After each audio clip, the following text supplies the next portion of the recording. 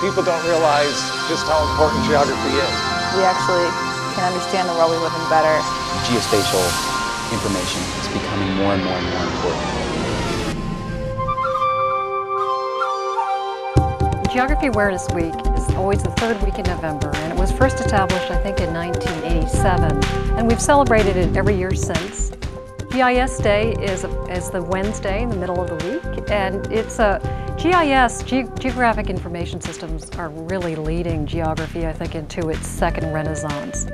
75,000 new jobs will be created a year using GIS technologies. And the folks that understand GIS are relatively few and far between, and so the need for new skilled workers who will have this kind of training is tremendous. And that is, during Wednesday of that week, groups are celebrating the ways in which GIS is being used to make improvements in our lives. When we learned that there was this GIS Day celebration, part of Geography Week and all that, we got really excited because the National Zoo does a lot of GIS. But we have a special niche in the GIS realm because we work directly with a lot of different animals in different countries, different cultures. For example, there's a lot of panda GIS going on at the National Zoo. We have Asian elephants in Myanmar. We do GIS with jungle elephants in Gabon. There's golden lion tamarin work in Brazil. So we thought, well, we have this fantastic venue, the Amazonia Science Gallery, and it would just be great to bring all the different parts of Smithsonian together to celebrate GIS, since it's such a widely used tool. The level of geographic understanding or literacy in this country is still extremely poor, even though we have spent many years at it since those days in 1988. Now it has become this return to the classroom. Teachers are being trained around the country, but it's still not anywhere close to where we need it to be. In fact, we just conducted a poll a few months ago with the Roper organization.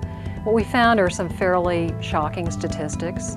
Despite near constant coverage of Iraq in the news, 6 in 10 young Americans, that is 18 to 24-year-olds, those who are very likely themselves to go to Iraq, cannot find or locate Iraq on a world map.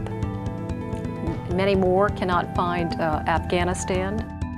We asked some simple questions that every business person is going to need to know, like if it's noon in New York, what time is it in Los Angeles? And we found a third of young adults could not answer that question. In fact, many of them thought if it was noon in New York, it must be noon in Los Angeles, which is a little bit of a surprise. And you can imagine the ramifications of that. Our whole life is geographically based. We elect our leaders from geographical regions, constituencies, but very few people look at them as geographic units. Salesmen sell to a territory. It's theirs and it has a boundary. It's a geographic location. Geography isn't really taught in schools. People don't get it. And yet what they do, all the things they use, where they come from, are expressions of geography. We've got a group of corporations that have large installations around here who are coming and describing some of their programs. We've been looking at a touch table down in the foyer of the cinema, which is wonderful. You can look at anywhere in the world. And so the students are getting a feel for the technology like that.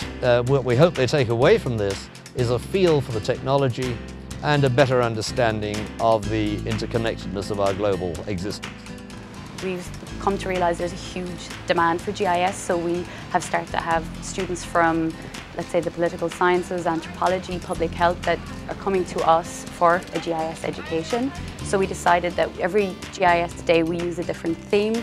Last year it was public health, this year humanitarian assistance, next year we're going to try for something environmental. So we want to open it up to the GW community and show the variety of positions that you can get if you do have training in GIS. We've been talking all day today about the different projects in the different areas around the globe that we're working on.